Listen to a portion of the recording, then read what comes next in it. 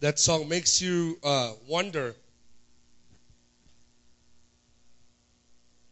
because if our lives are supposed to be an offering to God, and everything that we do is supposed to be an offering to God, I wonder what kind of offering we are bringing.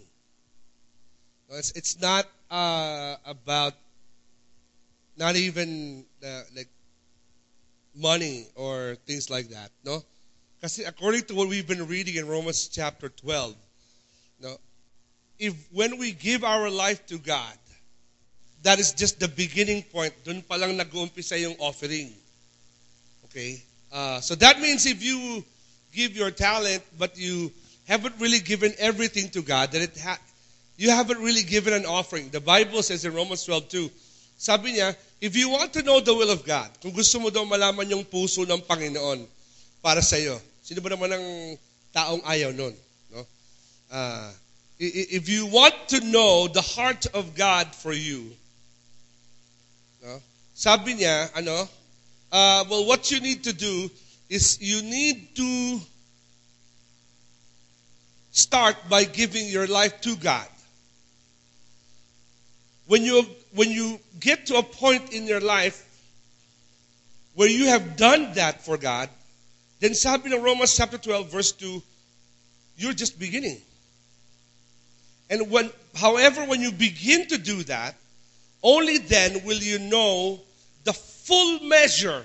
Ang ganda nun eh. We'll be reading a verse called the fullness of salvation, the fullness of everything, the full measure. Napaisip ako nung inisip ko, sabi ko, ano ba ibig sabihin? Ibig sabihin, hindi pa ba ako, like, once I give my life to God and it changes my life, so hindi pa ako saved talaga. Parang ganon. Hindi pa talaga ako child of God. Not really. It talks about the full salvation, the full measure. It means to reap the entire benefit of what God has desired for you and me. And we're not even talking about like heaven, pag namatay ka, you're going to heaven. Not talking about that. We're just talking about receiving, putting yourself in a position where you can receive the maximum of God's plan for your life. And according to Romans chapter 12 verse 2, ang ibig sabihin, ma-receive mo yung maximum of God's plan for your life. That means it's for you and I to find the will of God. And that will of God is always good, acceptable, and perfect. We've studied that before. The good and the acceptable and perfect. Good means it's for your benefit. No? Acceptable means it fits your life. Sinukat para sa'yo. Diba? And then what perfect means it will always work. Kahit na anong mangyari, it will always work. Pagka daw tayo sumunod sa Panginoon sa ganung paraan, to give to God everything in our life, not holding back anything as an offering, as the choir said, then we place ourselves in the position to know the will of God. Dun pa lang. Pastor, is that like a one-time deal? No? Pwede bang one-time deal, isang bagsakan na lang? Pwede ho siguro kung credit card to, pay off mo na yung loans mo, di ba? Hindi ganoon eh. It's a daily, moment-by-moment, situation-by-situation thing. God wants each of us to be connected to Him on a moment-by-moment, daily, every situation thing in order for us to understand the full measure of what God wants for you and me. Kaya pala sinabi niya, pag naibigay mo na yung buong buhay mo sa akin, when you've given me your entire life, sabi niya, this is the least reasonable, my sense, reasonable act of worship. Doon ka palang nag-uumpisang mag-offering. Then I got to thinking, bakit nga naman ganun? Kailangan ba talagang lahat ganun? Kasi doon po sa time na yon, na pag binigay mo, wala nang conflict. You remember about 3 weeks ago, we gave our first fruit offering. After you gave the first fruit offering, to those of you who really gave your first fruit offering, wala na pong conflict after that. Bakit? Nakay Lord na lahat eh. Kahit pumunta ka sa Mega Mall noong araw na yun, tululaway mo. No? Tama ba? For the next couple of days. No? Hanggang matapos yung span na yon of about, 24, but 10, approximately, 2 weeks to 10 days to 15 days to ganyan. No? May konting hapit ka. Now, to those of you na nagtatabi, ayos lang, walang basagan ng trip. Pero kahit na magtabi ka, nag-ano ka pa rin eh.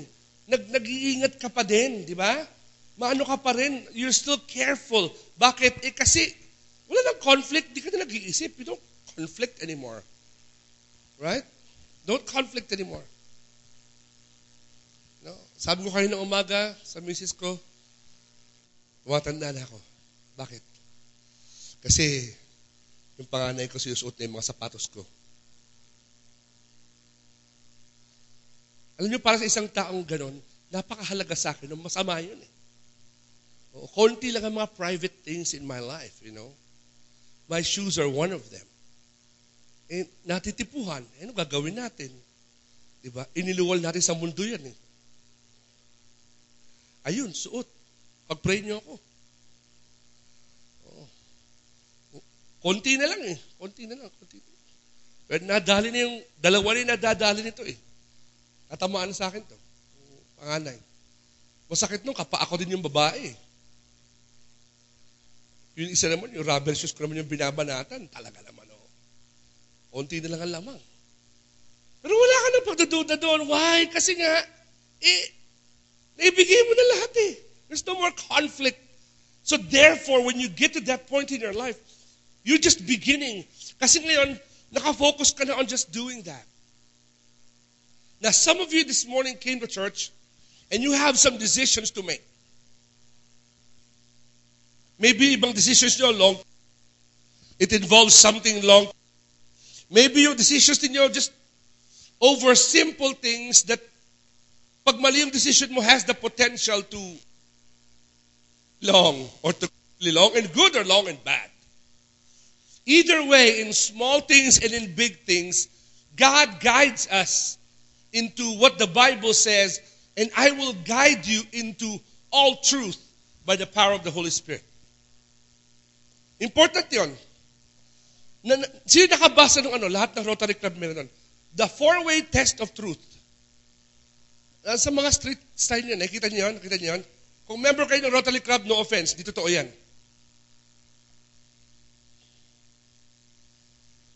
Okay? That's wrong.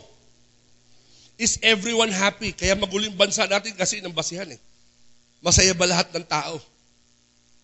Is it beneficial to all concerned? Una, that's impossible. Narinig niyo na ba yung hating magkapatid? Sino may mga kapatid dito, alam niyo ibig sabihin nun? Yung pag nagpasalubong yung magulang, sinabi nanay niyo at tatay niyo, hati kayo ha, alam niyo na. Meron mga mauutak. Meron mga mauutak. Sa bahay namin, si Lucas yan. Mautak. Oo, mautak. Kunyari yung ice cream, luma ng konti, di ba may tunaw na yelo sa ibabaw. Una, huli na ako. Sa mga kumakain ng ice cream, alam niyo kung bakit siya huli, tama? Sabi nga ni Franklin kagabi, hindi naman yung ginawa sa akin ng kapatid ko, Dad. Kala ko kung anong injustice. Bakit? Yung mga yelo sa ibabaw ng ice cream, yun na napunta sa kanya. Yung totoong ice cream sa loob, yun na sa kuya, ang konti na nga lang sa akin eh. Konti nga lang, pero purong ice cream. Yung kanya ice candy. Hati magkapatid, sa isang basong Coke, ako sa ilalim, ikaw sa ibaba, una akong iinom. Hati magkapatid. Alam niyo yun? Okay. Alam niyo yun, di ba? We all know what that means, right? Hating magkapatid, ibig sabihin na pagpilian. Braso de Mercedes, akin yung gitna, sa iyo yung puti. Alam niyo yun? Okay. Ako naman nagawa ko rin ng bata ako, dinudukol ko na kay loob ng gano'n. Ang tawag doon, hati mong kapatid. Naintindihan niyo na? Okay. Hati mong kapatid. Okay. Ganon no? Ganon, no? But it doesn't work that way. That doesn't work. So let's understand truth. Truth you get from the Word of God. We've been looking at in the series called Back to the Word. And last week we learned a few things. Like as promised, I'll try to have an interesting, bakit mo nalagyan ng ganun paso ng interesting information about the Bible? itong buong season. Kasi some of you think of the Bible as some kind of book na wala namang nagbabasa na ganito ganyan, na hindi importante. Okay? Babasahin mo lang pag may problema ka, kahit di mo naintindihan, feeling mo banal ka dahil nagbasa ka. So dahil doon may pogi points ka kay Jesus, susundin naman niya yung ginawa mo. Iba sa inyo na nagkaroon ng problema sa relationship, buksan mong ganoon, Lord, i-guide mo ko, nakalagay, at nagbigti si Judas. Ay Lord, wag naman yan. Ginanong mo, humayo ka at gawin mo rin, nakalagay sa kabilang verse. Okay, iba sa inyo ganoon eh, di ba? Oo, hindi ganoon. Okay? Alright, let's understand what the Bible says, what the Word says about growing. But before that, a few facts I wanted to show you, some interesting facts about the Word, of the Bible that you have in your hand, okay? There are more than, I repeated it this last week kasi importante ito eh. More than 80,000 versions of the Bible. So kung may excuse ka na hindi mo maintindihan ang Bible, pili ka. 80,000 yan. That means almost the entire city of Manila and Mandaluyong put together can have one version each. That's a lot of versions, by the way. Okay? And almost every week, every month, may bagong version na nire-write based on a dialect. Okay? Kaibigan ko po yung supervise na dito sa Pilipinas. Alright? It is the most circulated book. It finds itself in most hotels all over the world and many military camps. Amerika po, pine-face out na yan. Totoo yan. Sa Pilipinas, salamat sa Panginoon, nakakapamigay pa rin tayo ng mga Bible sa mga eskwela. Alam nyo ba yon? Public school to. Okay? Kung gusto nyo gawin yan, kontakin yung mga local Gideon chapters. They give out Bibles to public schools. Okay?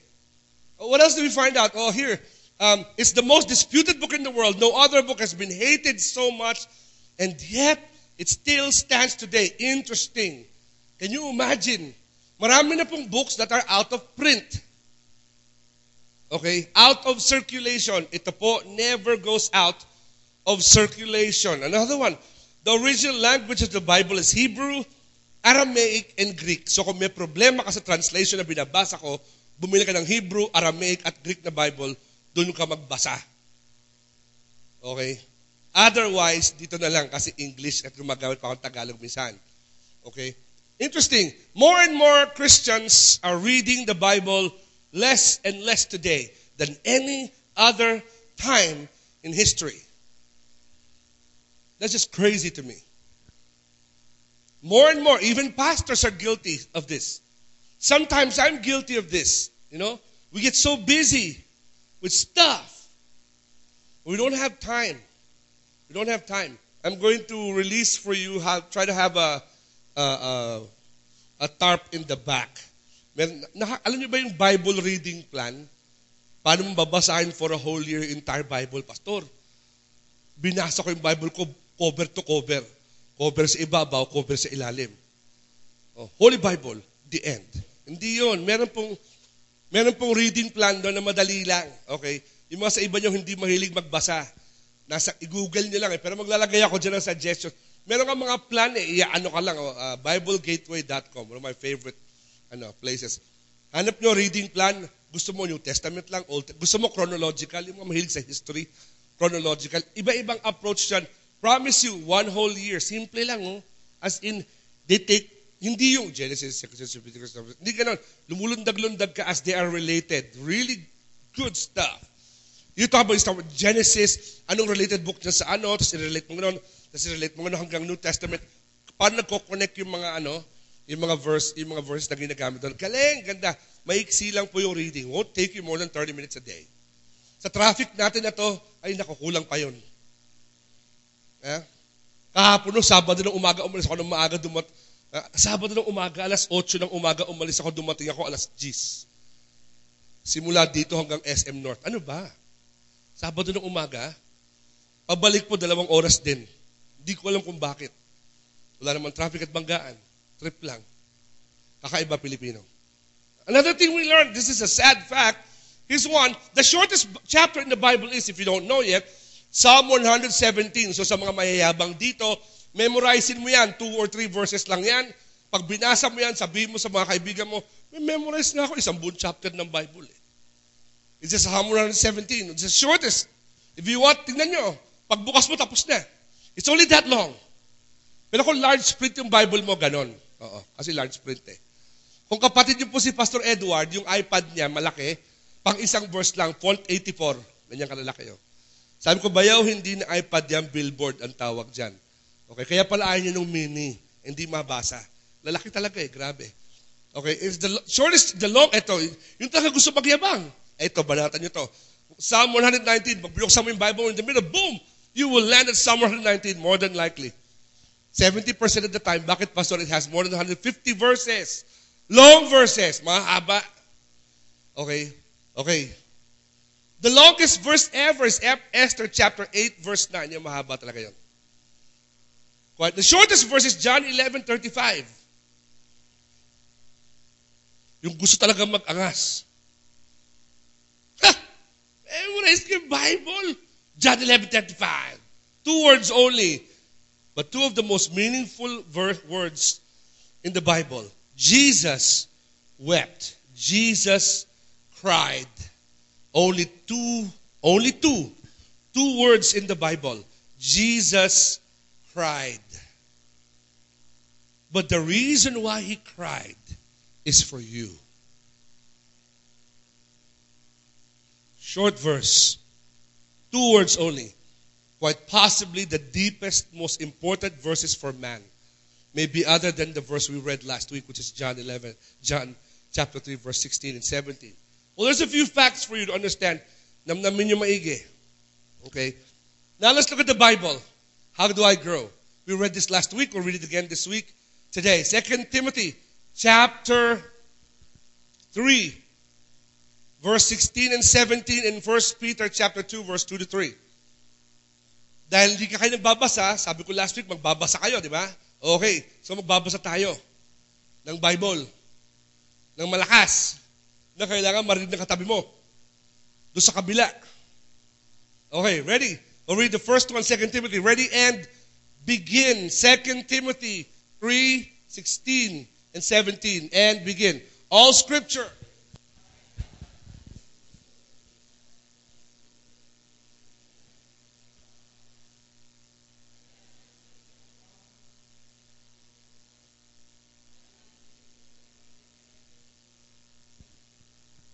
we'll be dwelling more on verse 16 today. This is reading from the NLT version. Okay? 1 Peter chapter 2, verse 2. Ready and begin. Like,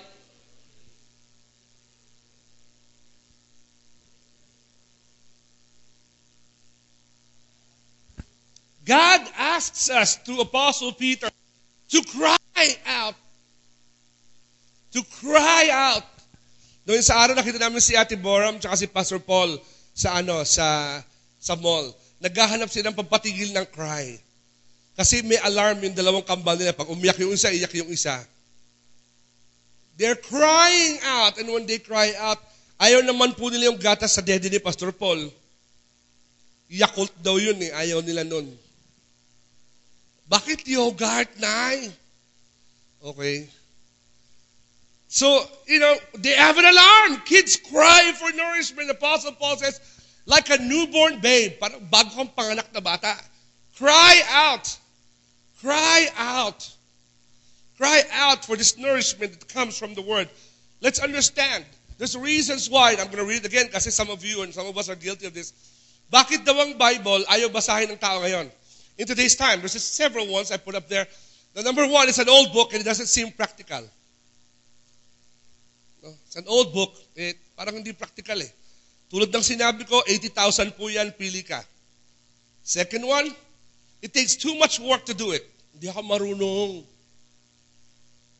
Hindi ako marunong. Mahirap. Hindi ako scholar. Okay? Third, I don't have the training to understand it. Kasi maraming secret, di ba pastor yung Da Vinci Code?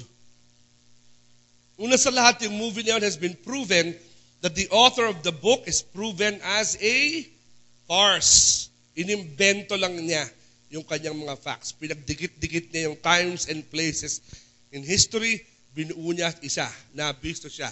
Nino pastor ng mga Bible, hindi po, ng National Geographic magazine na is practically an atheistic, evolutionistic organization.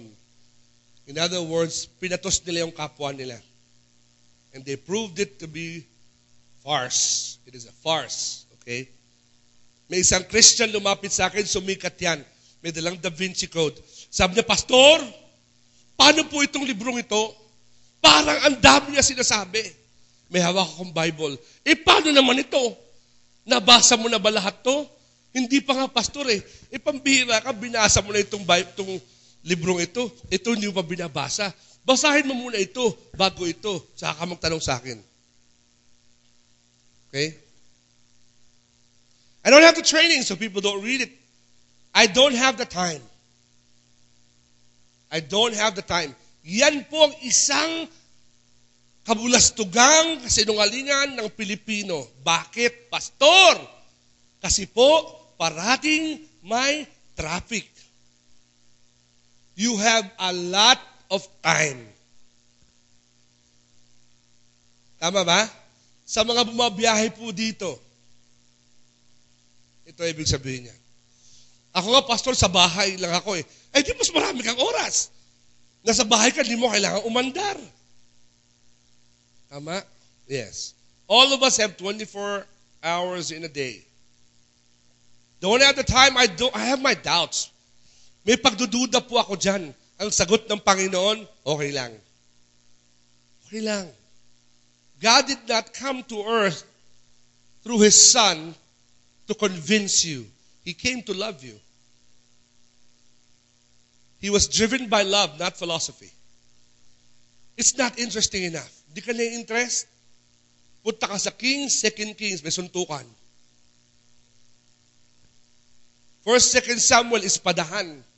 Dami nun, tsaka Chronicles. Exodus, mahaba ang kwento, telenovela. Pili ka, poetry, ang dami. No? Gusto mo mga dilubyo, yung mga end times, minor prophets. Dami doon end times. Madami po yan. It's not interesting enough. Pastor, why are you doing? Because I want you to understand how important the Bible is. Kung lahat siya, Pastor, is the Bible, ano ba talaga yung Bible? Last week we understood, Mr. Flash. We understood that the Bible, first of all, is God's heart and mind expressed. We understood that last week. Ang Bible po is the heart and mind of God expressed to you and I. We find that in John chapter 3, verse 16. Today we're going to talk about ano pa ba yung purpose ng Bible.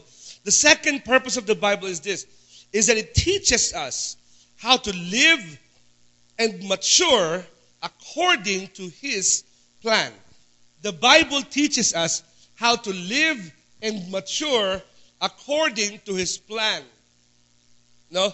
Yung Bible, pinasikat tong acronym na ito ng isang contemporary Christian group called the Newsboys. Ang Bible daw ay basic instructions before leaving earth. Bago ka kunin ng Panginoon, ito yung basic instructions mo para mabuhay. Okay? We can know His will. It is essential to your growth. It is essential to your growth. We read kanina 1 Peter chapter 2 and 2 Timothy chapter 3 verse 16. I will say that to you now. Bakit siya importante in this way? Okay, Pastor, it teaches us how to live and mature according to His word. We will see here in these verses kung anong sinasabi. That's where we will dwell in today. Okay? This is how the Bible can mature us, can move us, can do things for us, can put us in the perfect will ng Panginoon. Okay? Let's understand paano. We listened last week and we said that God breathed on man twice. Genesis chapter 1 verse 26 and Genesis chapter 2 verse 7. Ano ibig sabihin yung, the breath of God was given 2 times to man, dalawang beses. The first one was in Genesis chapter 2 verse 7 when He breathed on us life. In Genesis chapter 1 verse 26, In creation, God said, and let us create man in our own image and in our own likeness, talking to the triunity of the Holy Spirit, the Trinity, God the Father, God the Son, God the Holy Spirit. In Genesis chapter 2, verse 7, and I quote here, it says, and God breathed on man. Breathed on man. On the nostrils of man, the breath of life. And what? The breath of life. And then it says continuously, and man became a living soul. And man became a living soul. And man became a living soul. We need to understand, okay? Without God, we just exist. But we don't really live. Without God, the most powerful man stands alone.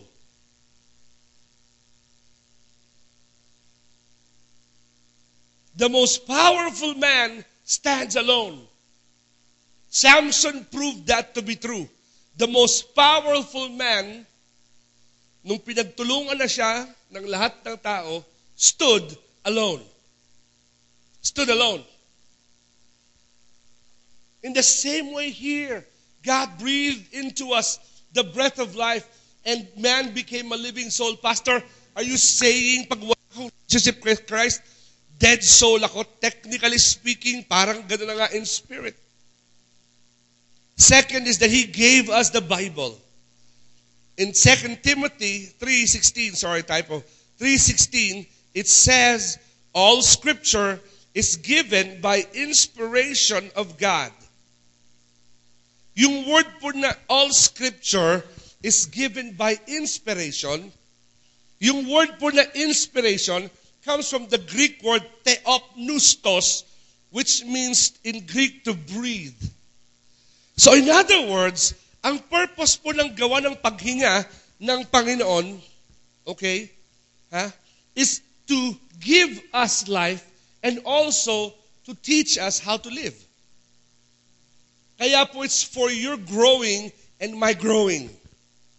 Ang Bible po, ang ating instruction kung paano tayong mabuhay. Paano tayong mabuhay. Meron pong taong buhay, pero pangit mabuhay. Tama? Kaya pag natapos ang araw, ang sinasabi mo ay, ay, buhay. Tama? Pastor, kasi po ako ang dami kong problema. Magpasalamat ka sa Panginoon. Kasi ang taong walang problema, patay.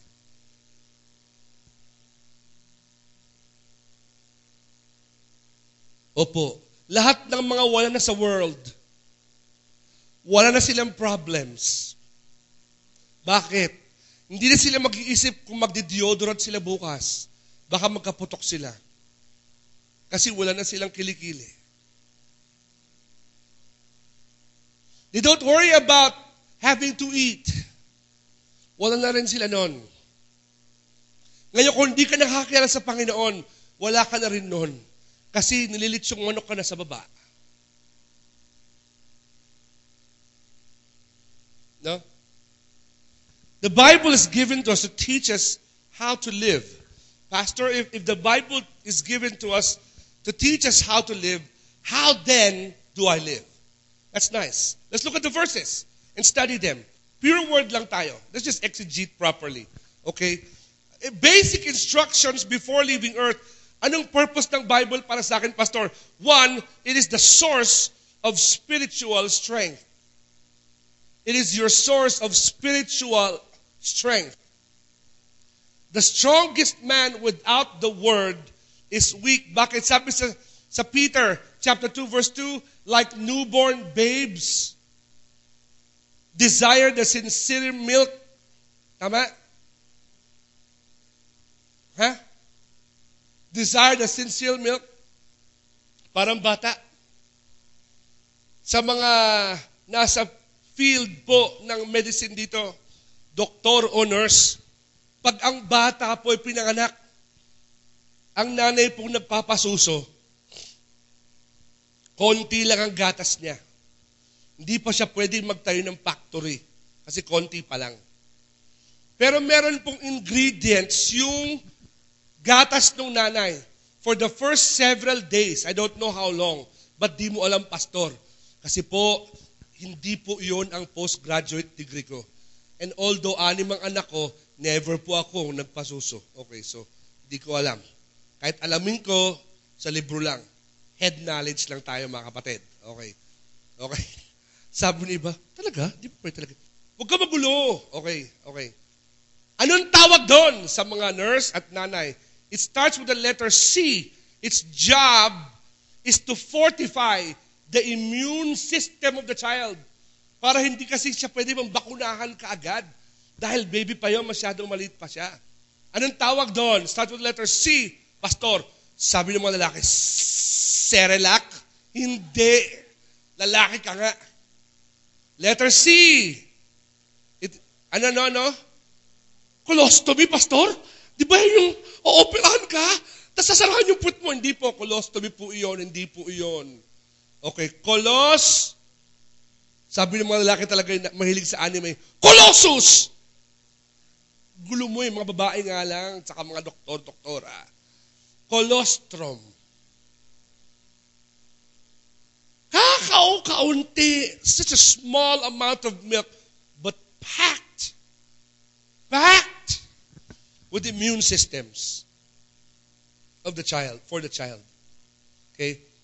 That is what the Word of God, that's why Peter said, like anong klaseng babe? 1-year-old babe?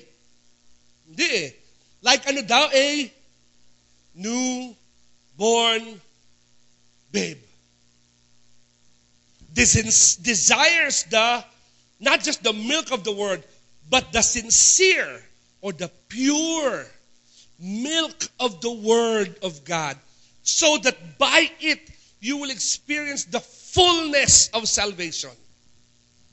You see, the word of God is your source for spiritual strength.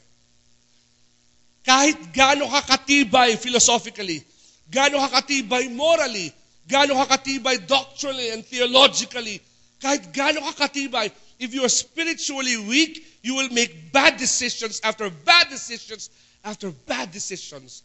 Even the gigantic pastors that we hear falling on television all the time, hindi po ako exempted dun. Wala po exempted na pastor na sa pagkakamali. Bakit, pastor? Tao po yan eh. But there's always only one reason why Christians, pastors, giants fall, and we all fall the same way. It's when we are spiritually weak. Because dalawang klase lang po ang milk. Sincere milk and insincere milk. Pure milk and impure milk. Tama? The Bible is your source of spiritual strength. You can't make decisions based on a purely physical,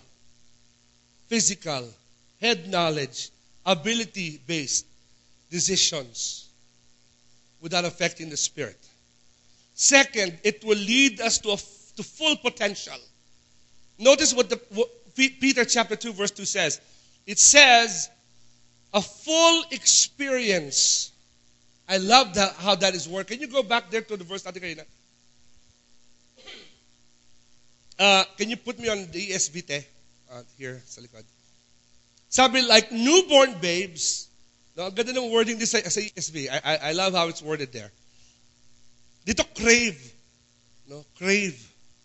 Sa mga buntis, alam niyo yung crave. Sa mga lalaki dito na nabiktima ng pagka-craving ng inyong asawa, nakikiramay ako sa inyo. Huwag kayong bitter. 6 na beses akong dumaan doon. Okay? Ayos lang. Raraos din yan. Okay. Like newborn infants, long the pure spiritual milk, what is the word? That by it, dahil doon, dahil sa word, you may, what's the word? Grow up into salvation. I'm going to say something to you today, and some of you are not going to like it. Okay? Maraming Kristiyano dito. And all of us at one point in our life have done so. Marami sa mga Kristiyano dito, mayat-maya, natitisod ka, mayat-maya, naghihinanakit ka, mayat-maya, kung anong pinag-iisip mo, mayat-maya, negative ang utak mo, mayat-maya, talo ka, mayat-maya, basag ka. Grow up! Grow up!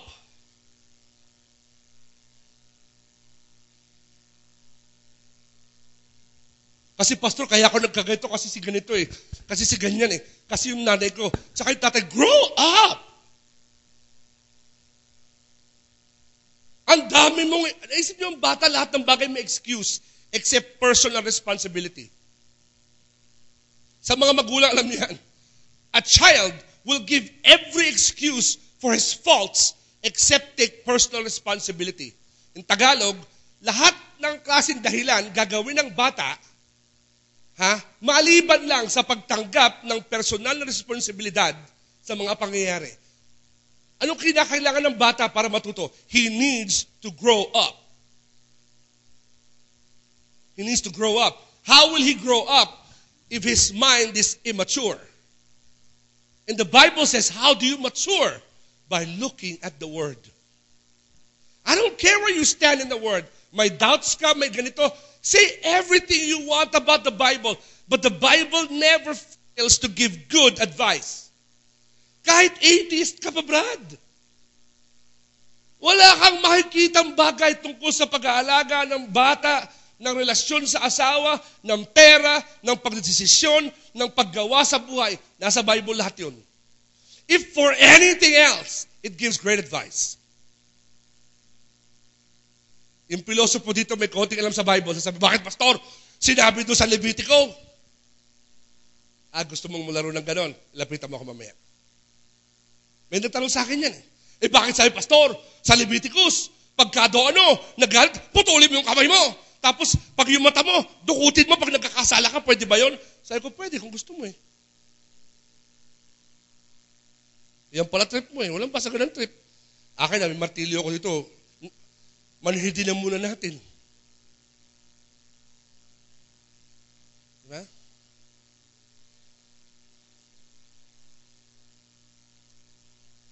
A full experience. When you have full experience, it means you're able to stand in difficult times with confidence because you know God controls all things. God controls all things. Pwede kang tumayo kahit ang gulo-gulo, kahit parang kulang, kahit parang last week iba sa inyo na problema, pastor, ang dami kong kailangan, ganito. Hindi ko alam kung ano gagawin dito. Linggo na, buhay ka pa. Mabait si Lord, tama?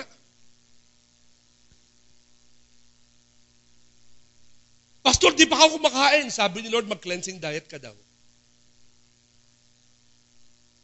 Pastor, sobrang kagutom sa bahay namin. Breakfast namin, lollipop.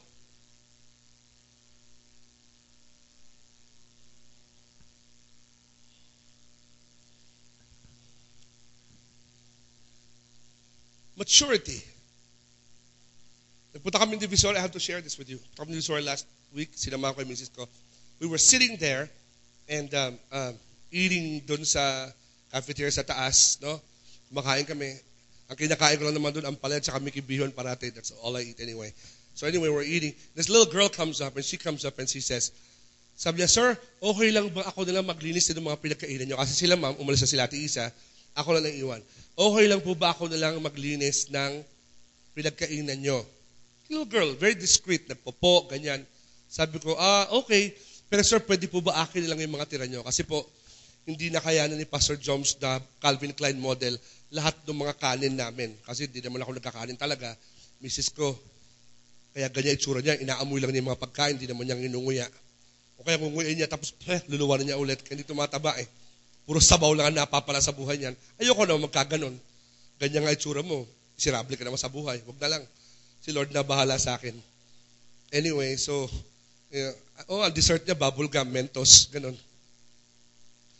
Wala naman leche pan flavor ng Mentos, di ba? O, wala. So, sabi ko, okay. So, ginawa niya, kinuha niya yung mga rice, untouched yung isang medyo malaki, tapos inipon niya ganyan, tapos may tirang isang, ano yan? Bok choy, isang stock ng bok, ano yung Tagalog ng bok? Pechay. No, yan yung pechay. Makakain kami naman sa pagkain namin ko, pechay. Ano yung rabbit? Anyway, so pechay. Pechay, nilagay na ganon. Hindi nga pang tao yun, pang hayop yung, kaya nga vegetable eh. So nilagay na ganon, pechay, may konti sabaw, inipin sabaw. Tinapos yung kapatid niya, a little bit older than her. They're about 9, 10, 11 years old. Hati silang dalawa. Okay, hati silang dalawa. Para hindi sila mapaalis. Just before, may isang binata, makisig ang katawan, sabi sa psst, psst. Sir. Wala. Wala kang papala sa akin sa ganun. Bakit? Laki-laki ng katawan mo eh. Nasa Divisoria tayo, lahat ng tao doon may trabaho. Tama? Kung di gumagawa ng basura, nagpupulot ng basura, pero lahat may trabaho. Tama? Okay. Wrong place to ask me, right? But these two girls, they start to eat whatever was left over, right? Sabi ko, masipag itong mga bata to. So I went back to the line, bumili ko ng meal, malaki-laki yung meal na kinuha ko, pumunta ako doon, nilapat ko sa harapan nila. Kulang yan. Kain pa kayo. Nag-aaral ba kayong dalawa? Opo, panghapon, huwag ka mag-a-absent. Pwede niya ulitin yan. Meanwhile, kain kayo. So, isang bata, naiyak siya. Isang bata, medyo mataba. Isang bata ng konti. Masaya. Dalawang reaction. Pareho masaya. Isa umiyak. Isa, naiyak sa tuwa. So, kain pareho. Kain. Trabaho kayo. Ganito. What am I trying to do? What am I trying to do? What do you think I'm trying to do? I'm trying to teach you to understand that kahit na pangit yung nangyayari sa buong mundo, there's a God who's in control. Mag-church kayo. Mag-church kayo. Hanapin niyo si Jesus. That's all I said. I didn't indoctrinate them. I didn't tell them to come to Mandaluyong. Hello, nasa Divisoria kami, layo nun. Mag-church kayo. Hanapin niyo si Jesus. Sabi niya. Sabi ko, sa kanya galing to. That's all I said. End of story. I'm trying to teach these kids that I don't know them. That what I'm doing is not because I'm a nice guy. They don't even know my name. I didn't show my card or pakita ng ID, taga saan ako. I didn't do that. I wanted them to understand that they can be confident in Christ. Ang tawag doon, maturity. Nakakita ang hindi basta-basta matinag kasi he understands that his Father is in control. No? What else do we understand about the Word? What else does it do? It will teach you to know the truth. It will guide you into all truth in this deceiving world through discernment of the Holy Spirit. It will guide you into all truth. Timothy 3:16. All Scripture is God-breathed, theopneustos, by inspiration of God, and it is profitable for reproof, for teaching you the truth. What an important statement that is. It is useful to teach us what is true, making us realize what is wrong. Saan, Pastor? In our lives. It teaches you the truth. Truth. This world will teach you a lie. Ang definition ng world ng success is never ending. Never ka magiging masaya. Ang definition ng world ng enough, di niya alam. It will teach you the truth. No? In this world, tuturuan ka. Gusto mong gumanda yung buhay? Gusto yung yumaman? Achieve for the highest success. You want to read the Bible? Tell you the truth? The Bible says, you want your life to be comfortable? Be faithful with what God has given to you. Magkaiba. The world says, pagyamanin mo, look for the greener pastures, look for the next promotion, mag-abroad ka, magganito ka, magganyan ka. The Bible says, be faithful with what you have. For if you are faithful in small, then I will give you something bigger. If you are faithful with what I have given, with what somebody else has given to you, then I will give you what is yours.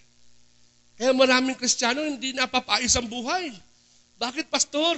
Kung hindi ka nga tapat doon sa hindi sa'yo, hindi ka bibigyan na sa'yo. Now, tumingin ngayon kayo doon sa mga multimilyonaryo sa mundo na matino ang buhay. And they live, and they're not Christians, most of them, but they practically live the same way. They're faithful with what they have. Alam niyo ba sa atin kaya hindi lumalago kung ano yung binigay ng Panginoon? Kasi habang nagtatrabaho ka, nakatingin ka sa tabi mo. Tama? You're looking across the table, across the office, across the company. Your friends sa paligid. Kaibigan ko, yaman na. Yung gato. Yung gato. Pwede ba? Ang atupagin mo, yun nasa plato mo. Doon ang pagpapala ng Diyos. Yun nandun. The blessing of God is what's on the plate. Itong buwan po na to, anniversary year natin, ng ministries natin. This church, nagsimula sa labas ng gate namin doon sa likod, na pumasok doon sa unang pintuan, na lumaki hanggang garahe, nandito, this church, and this ministry, and this school, God has used to plant a church in every continent in the world. Except for Antarctica dahil ayaw pumunta ni Pastor Johnstone. Itong maliit talaga sa Mandaluyong.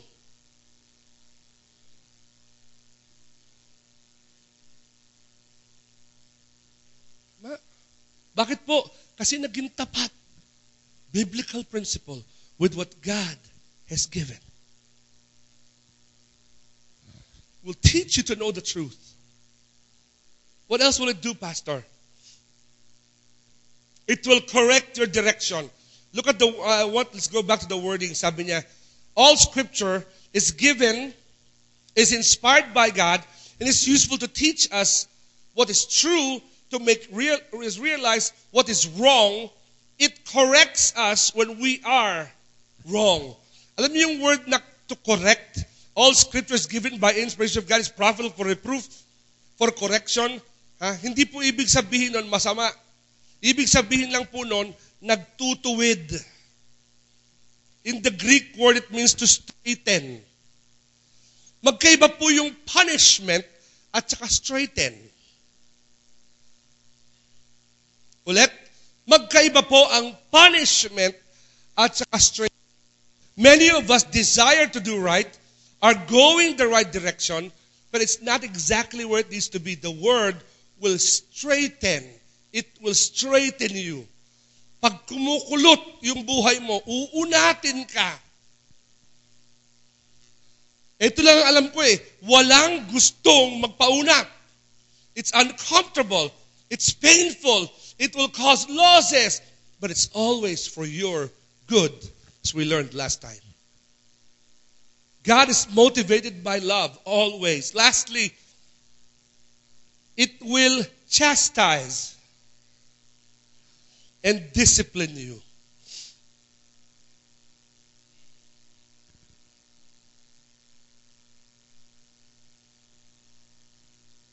Bakit, Pastor? It will expose your wrong choices and teach you to do what is right. It will mold you into being Christ-like. Notice what it says again. It corrects us when we are wrong. It teaches us to do what is right. It will correct us when we are wrong. It will teach us to do what is right. Nasubukan niyo na po ba na kayo ay masaway, pero hindi naman tinuro sa inyo yung tama? Di ba frustrating? Nagkaroon na ba kayo ng teacher na ganon? No? Yung pag nag-check ng quiz. Tama? Tapos sasabihin lang sa'yo, mali. Hindi na tuturo sa'yo paano gagawin.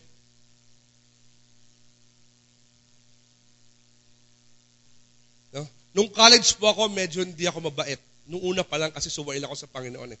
Meron kaming college algebra. Alam niyo po, pero kay Pastor Dudes po pinanganak niya may kakambal na calculator. Ako po hindi. Okay?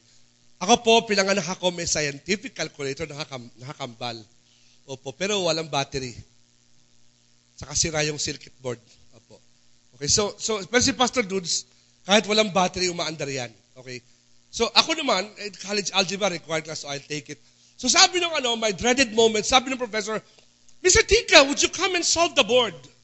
Alam nyo kasi sa akin yung X, dapat hindi mo na sinosolve yung X kasi nakalipas na yon.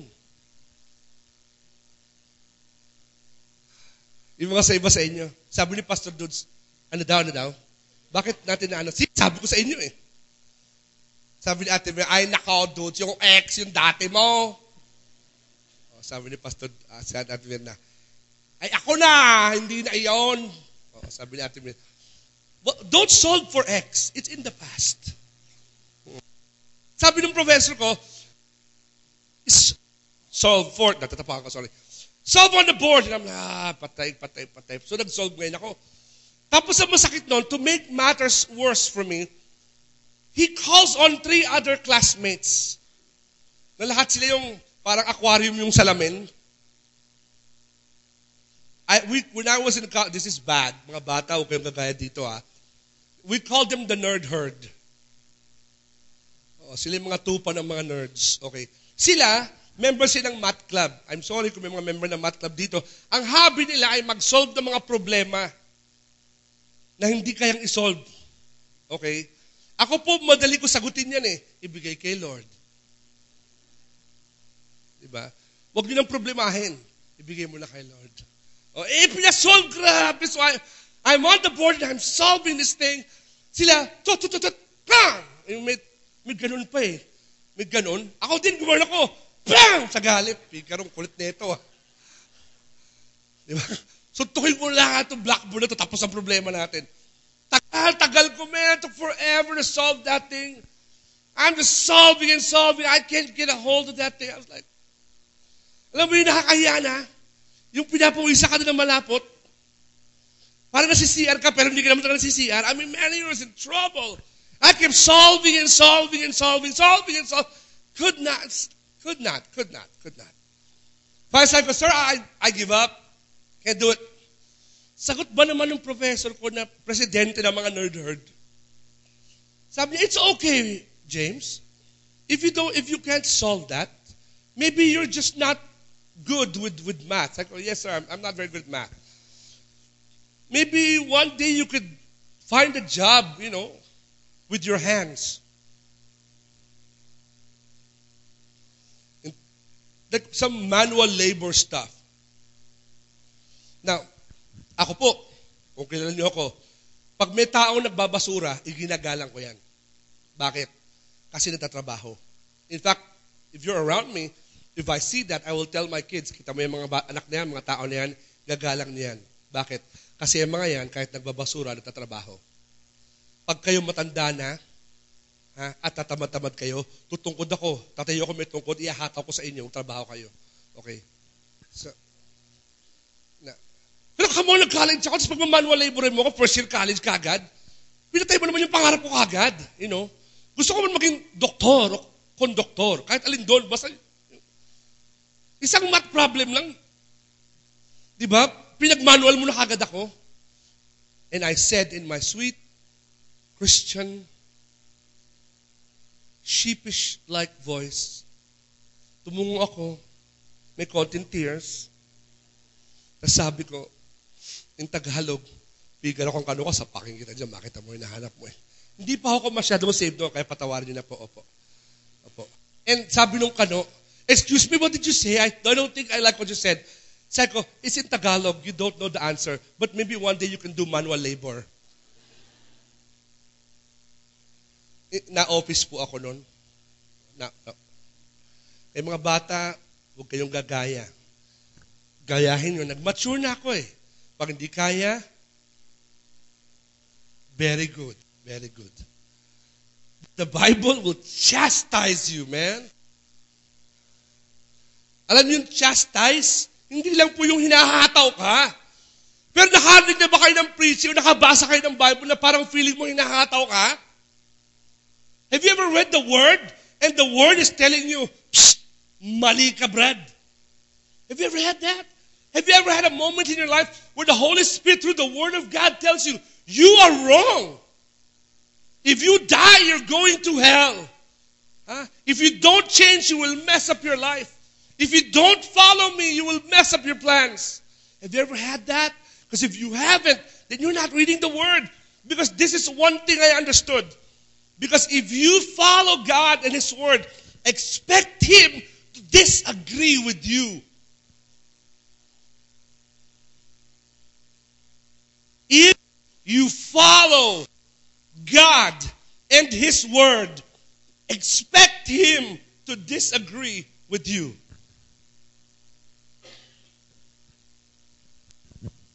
He may agree with you sa umpisa, but as you follow along, and lumiliko ka na, kumukurbada ka, He will stretch you, and mold you, and stretch you again, kasi lumilisya ka na, and He will disagree with you.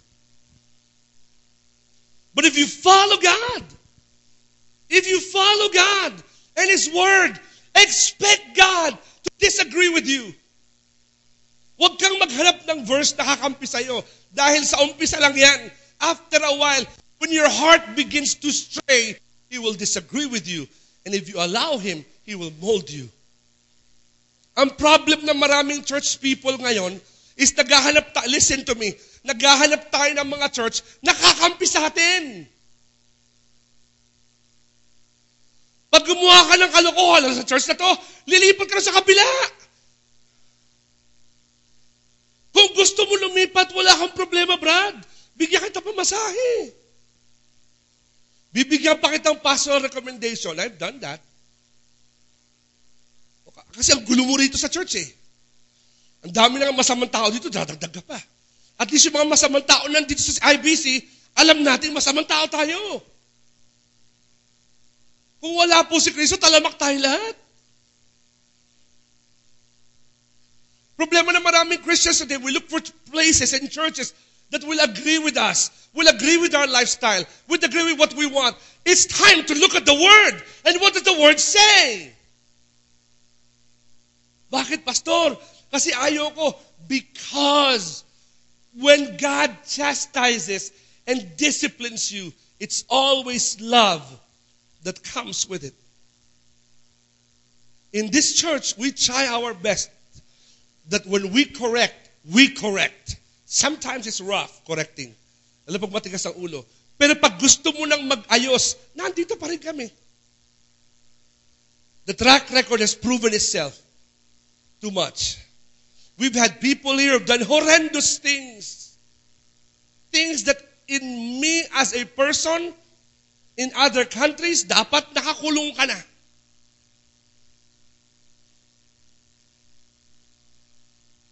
But when in jail, and your heart is right with God, I'll come and we'll come and visit with you.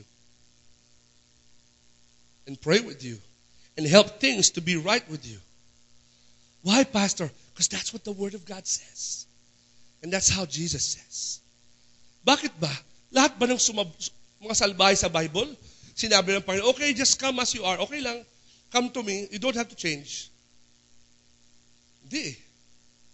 Jesus says, if anyone comes after me, take up a cross. Follow me. Follow me. Sunod ka sa akin. Sunod ka sa akin. Whoever wants a cross, nobody does. But that's how you follow God. If you follow God and His Word, expect Him to disagree with you. Here's the truth, and I want you to stay with me here. I'm done. If you want life to work out for your good, realize that you can't decide how, where, and what to do to live for God. Let Him decide. Let Him decide. Let Him decide. Read the Word and follow. Read the Word and follow. Sometimes you have to tell your heart, follow, heart, follow. I do that. To me, that's a conscious choice. Sometimes I'll tell the Lord, in my heart, James, follow, just follow, just follow. Minsan mahirap mag-follow, but you follow, you have to follow, you follow. Bakit? Because if I expect life to work out for me and for my good, I have to realize that I can't make decisions how and where I am and how to live for God. Hindi ako pwede mag-decide ng paano. Let Him decide. Read the Word and follow. Read the Word and follow. Read the Word and follow. Let me give you an example. And with that I close. Nung time of Jesus started His ministry with a bang. He turned the water into wine. Wow, grabe. In a worldly speak, productory party mo, inuman kagad. He turned the water into wine. Wow, that's pretty heavy stuff. And then he starts to feed the 5,000. Actually, more than 5,000. It's estimated about 20,000. Nagpapakain siya, ang dami. So because of that, people were like, wow, man, sunod tayo kay Jesus. Sikat to, Brad. I mean, Jesus was starting a mega church of mega proportions. So incredible was the Jesus movement during his time. The religious people and the Romans were getting worried. Because Jesus was talking about starting a kingdom. He said, I will start a kingdom. Wow, start a kingdom, really. And I will establish a kingdom. By that time, the Romans were cruel people. Incredibly cruel people. And I'm going to start a kingdom. That's what he said. That's what he said. So then people will begin to think, uy, start a kingdom. Si David's kingdom, ito na yun. Ito na yung pinaprophesy that the throne of David will be restored. Kasi Jesus came from the line of David. Ito na yun. So much so that James and John, remember, yung magkapatid, they're called the sons of thunder. Nag-aaway sila one day. Yung mga marunong ng Bible, you know what happened, right? Nag-aaway sila, sabi isa, Jesus, pwede ba, when you start your kingdom, doon ako sa kanan. Tapos doon ako sa kabila. Yung nanay nila, umepal din. No? Yung nanay, super stage mother. Sabi, Jesus, pwede ba yung si James sa kanan, tapos si John sa kaliwa? Ibig sabihin, kasi everybody wanted in on the kingdom of God. Because they thought he was going to establish a kingdom, right? Right. So everybody's in, man. You got thousands of people following, ang daming miracles, they're all sitting there. Ang galing, right? And then one day Jesus says this, and he says, if you want to follow me, take up a cross. Oops. Sabi naman, ano daw? Take up a cross. Ano daw? Wow, what did he say? Bakit cross? Akala ko ba, rebellious kingdom. We will rule, We will take back, kick out the Romans. Bakit take up a cross? Take up a cross. Yung cross po, capital punishment noong unang panahon. If you want to follow me, die on the electric chair. Ibig sabihin nun, take up a cross. And everybody's worried now. Maraming bulong, ano daw. And it gets worse. It gets really worse. What's worse is then he says, if you want to follow me, eat my flesh and drink my blood. Sabi ng mga tao, mali yung napuntahan natin na church. No? Parang dati may pumasok dito sa church, tapos nag-worship, ang kulit kasi si Paulo nun, ang haba pa ng buhok, naglilid ng worship, pumasok, naglilid. Sabi sa mga usher natin, dito po ba yung Baptist Church? Opo, pagpasok ang ingay ni Pao, tumutugtog.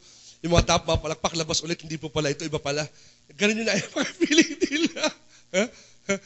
If you want to follow me, Jesus says, you have to eat my flesh and drink my blood. He's talking about the Lord's table. It was symbolical. And everybody's like, okay. Atas na tayo. Cannibalism na to, iba na to. And the people start to back up. And the Word of God says, this is what the Word of God says, and at that time, people start to unfollow Jesus. Medyo, this is too much. It's like, you're reading the Word of God. Too much. Parang pangingialam na simbahan to. Una kapatid, Bible yan, di simbahan. Di nagbabago yan. Pinangungunahan yung pamumuhay ko, Bible yan, kapatid. Itayo mo sa Bible, kung di mo makita sa Bible, tabi mo. And people were like, we're in trouble. we're in trouble, you know. Kayo, anong gagawin niyo if you were like that? You're following Jesus. He's your leader. He's your leader. You left everything. Si Matthew was an accountant. He left counting. Peter, James, and John were businessmen, fishermen. Iniwan lahat yun. No? Lahat sila may kanya-kanyang trabaho. Iniwan nila lahat yung ginagawa nila. Right? Si Judas was magnanakaw. Iniwan niya yung trabaho niya. Give up niya. Mula siya sa Quiapo. Sa Divisoria. Trouble. Because this time, Jesus got weird. It's a little bit too radical. Kayo, ano gagawin nyo kay Jesus ganon? Will you say, Jesus, basta tayong dalawa. I believe you. This is the first time these guys have heard this stuff too. Now, if I were Jesus, if I were the disciples, I would say, Jesus, easy ka lang. Jesus, umaalis na po sila. Bakit? Because at that time, the Pharisees and the Sadducees wanted to kill Jesus already. And the only reason why they could not kill him was because there were thousands of people between them. Maraming magpo-protect. If they were to kill Jesus then, magiging national hero siya. So they couldn't kill him. So now that the people were backing away from Jesus, sabi ng mga Pharisees, here you go. Magkakamali na yan. Inaabasad. I would say to Jesus, easy ka lang, masyadong heavy yung preaching mo kasi yung mga kalaban natin, yari tayo dyan. You know, they would kill us. Right? Yeah. And nagkalisan yung mga tao, they all left. Jesus had these words. It's incredible, very, mapapaisip ka eh. And this is a word that Jesus says to you and me often. Sabi ni Jesus, listen, you also leave me. Ako ba iwan mo rin? Di ka na rin susunod sa akin. Maybe ba sa inyo, Jesus is asking you about that because meron kang priorities. And Jesus is saying, magpapalit mo ako dyan. Maybe iba sa inyo, mga bata-bata dito, relationships. Iiwan mo rin ako, you're gonna leave me. Maybe sa inyo, kontrata lang eh. Iiwan mo ba ako dahil dyan? Maybe sa inyo, you read the Word of God, and the Word of God says, ito yung gawin mo. Pero sabi ng dyaryo, iba.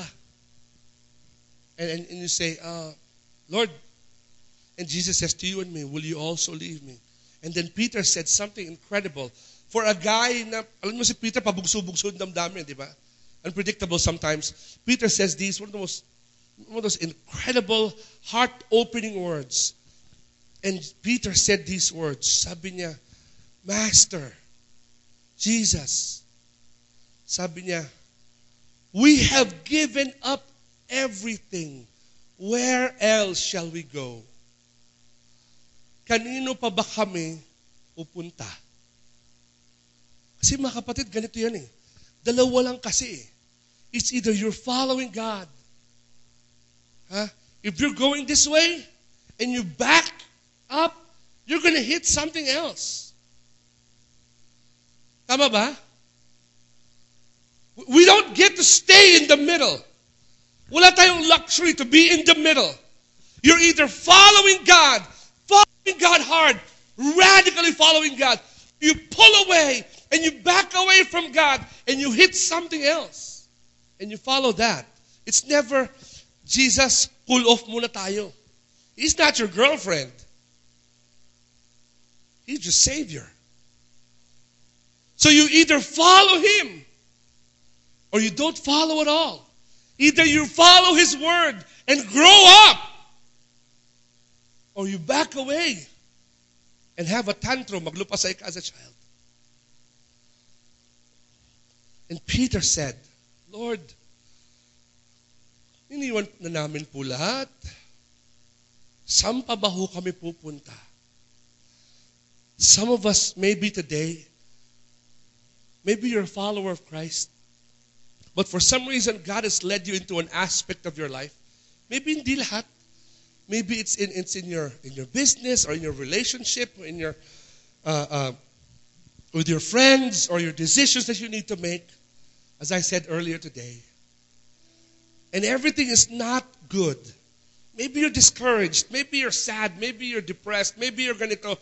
Can I ask you to get into the Word of God and let the Word of God get into you and follow what He says? Maybe some of us need to make that prayer today. Lord,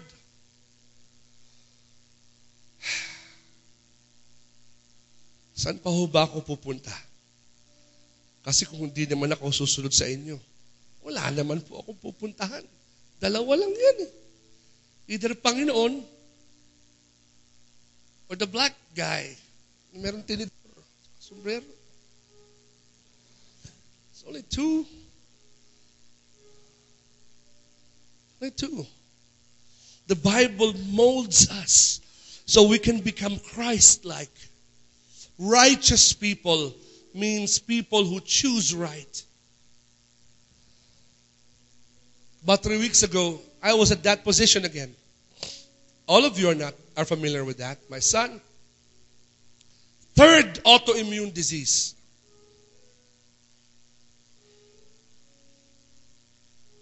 Third autoimmune disease. Tatlo. Sabi ng doktor, yung isa lang ho, rare na eh. Tumatlo pa anak nyo in 2 years' time. 2 to 3 years' time. Masakit noon, bad timing. The timing and I was also sick. So we take him to the emergency room, and I had no time to be discouraged kasi yung anak ko sumasabog yung mga blood vessels sa paa and complete pain na yung binti niya kasi laki ng ankles niya, and hindi namin maintindihan kung ano nangyari. Pag ganun kagulo, you don't have time to be depressed kasi magulo eh. Oh. But as the night went on, pang-anim na alaksan ata o ano man yung iniinom ko, paracetamol, I don't know what it is. Kulang na lang pagsabayan ko na kung ano iba eh, di ba? Masakit na yung katawan mo kung ano. As the night went on, I had to be at the house and I was knocked out for like 3 days. Babangon lang ako para umihi, kumain, tulog ulit. Knocked out for 3 days. And about the second day, I think it was Monday or Tuesday, I was getting really flustered. I was really, really, really irritated. Masakit na yung katawan mo, tas yung anak mo nandun, and then you find out na another thing, and I began to grumble. Pastor began to grumble. Lord, ano ba? Naglilingkod naman ako sa iyo, dahil mo nung ginagawa. Lahat sa'yo na, eskwelahan sa'yo din. Wala naman kami kinikita dyan. Sa'yo na yun. Yung church sa'yo, lahat sa'yo, lahat. Binigay naman lahat. Wala naman tayong problema, Lord, di ba? Okay naman tayo lahat, you know. Ano pa ho ba gusto nyo? And I wasn't rebelling at the Lord. I was just asking why. Baka naman pwede, ba't naman ganito? Grumble. Wala akong sagot. 3 hours later, I still had no answer. Natulog na ako. Went back to bed. Woke up about, I think, 2 in the afternoon. No? Pagising ko, ngayon mas malala na. Kasi ngayon galit na ako, tas gutom pa ako, 2:00 na ako nagising. Bad combination. Diabetic ka pa, di ba? So medyo bad trip ka na talaga. Bad combination. Buti nilang walang tsokolate na kalabas sa bahay ako, di binanatan ko lahat yun. So I was like, man, you know, Lord, ano ba? And I began to crumble. I didn't call my wife. I didn't tell her kasi it's really, nanay yan eh. So it's really bad for her. So nananahimik na lang ako, pa-text, kamusta na, ganyan. Just, you know, and I began to look at the words of God. Remember these words. And Peter says, Lord, saan pa ba kami pupunta?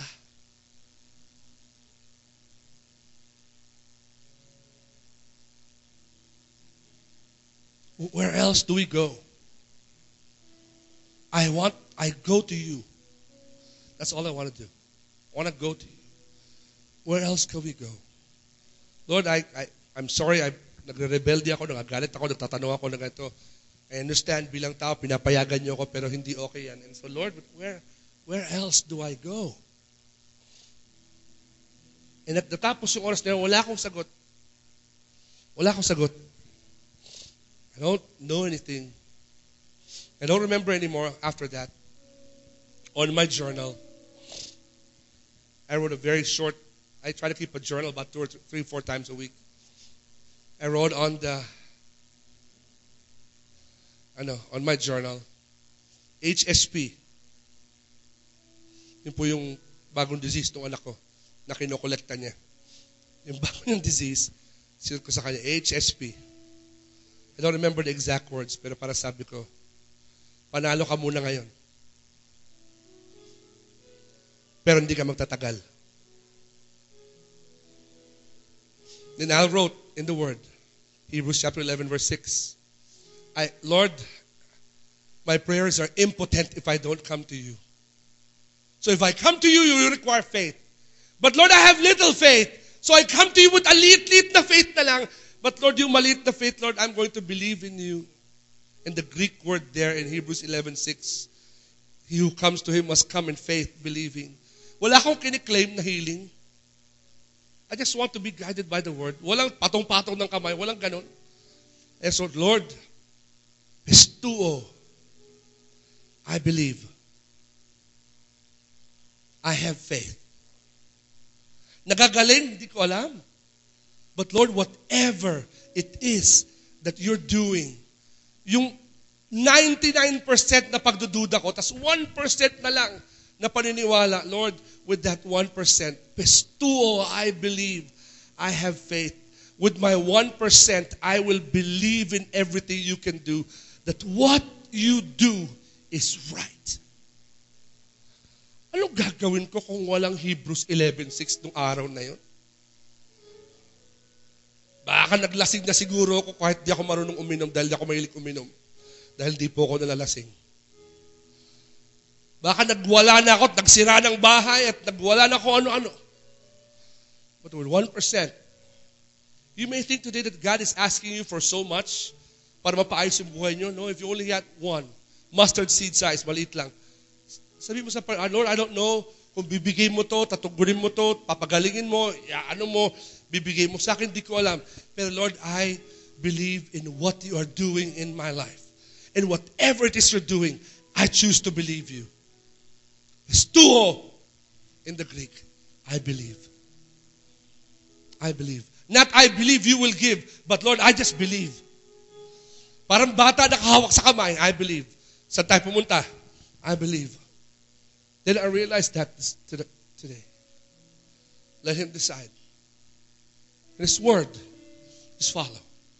Kasi hindi ako nababasa ng Facebook doon, nakakainis na eh. I'm sorry, I don't mean to sound unappreciative because sometimes yung I'm praying for you and everything will be okay, sometimes nakakairita kasi when things are not going okay. But please do that kasi I know you guys do that in love. Di ko kayo pinagbabawalan.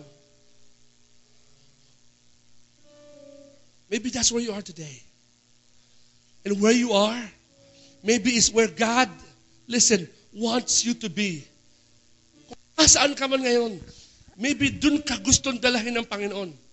Because God wants you there. Because He wants you to understand that my word is your guide. Your guide. To teach you the truth. To mold you right. To discipline you and correct you. All to make you like me. To be mature and strong. I can say that to you today because 3 weeks ago, I did. Because hindi nangyari yun, I don't know what else. I don't know what else to do. Heavenly Father, your word, like you said, is a lamp to guide our feet and a light to our path. I have brothers and sisters here this morning that need that today. Would you lead them there this morning? Please, Lord, I pray. Would you stand with me this morning? Maybe to you this morning, that's your prayer. Meron kayong mga decisions na kailangan nyo gawin. Meron kayong mga bagay na nais nyo gawin. We want to pray with you. I want to pray with you. Maybe napaisip ka, o nga, ano, kaya pala nung gumugulo ay, Haven't started with the Word. We'll start with the Word. Pastor, I don't know where to start. Madali yan. We'll start with the Word. Okay? Start with the Word of God. You don't have to memorize it. Don't have to pray it. Basa lang. Lord, ano sabi ko last week? Read the Bible thoughtfully. Ano sabi ng Panginoon dito? Ano sabi dito tungkol sa Panginoon? Ha? Anong pangako na pwede kong hawakan? What is it? Anong pinapagawa sa akin? Simple questions, 4 questions. So if you're here this morning, that is your prayer. That is your prayer. Okay? That is your prayer. Same as mine. And you want to pray with us? We're going to stand here this morning with you. Okay? We're going to stand here and pray with you. I'm going to ask Pastor Dudes. Pastor, dito, total, sabay-sabay tayo pray. Pastor Paul, could you join me right here on my left side? Okay? We're going to stand here with you. They're not going to pray over you just yet, but just to let you know that we stand with you, okay? That we stand with you here today. If you're here, would you come to the altar? Let's come and pray. Tatlo kami dito eh. Ang dami namin. Just come and pray. Pastor, hindi ako member. It's okay. The altar in IBC is a place of comfort, of peace, of rest, and guidance. Let's all come and pray together, okay? If the Lord is speaking to your heart, maybe some of you are saying, Lord, let me, Lord, let's listen to you today. Let me be guided by you today. Okay? Let's just come and pray. Let's just come and pray. Come and meet the Lord together. Come and seek the Lord together. Maybe some of us need to make that confession. Lord, saan pa po ba kami pupunta kundi sa'yo? Lord, this moment, right this very moment, we're going to come to you. And we're going to seek you. And we're going to pray with you. Okay? We're going to look at your word and we're going to look at your word. Maybe there's conflict in the job, conflict in the home. Kaibigan, lalo mong kailangan ang word of God today. Not just the preaching, but the word of God. Begin to look at the word of God. Begin to look at the word of God and look. What does it say? What does it say? Just read the word. Get into the word. Let the word get into you. Don't read it religiously. Read it thoughtfully. Paano ba to, Pastor? Just read it thoughtfully.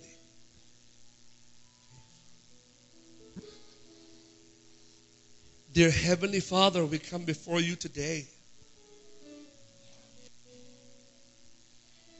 We praise you and thank you for your goodness, your grace, your love, your incredible love for us.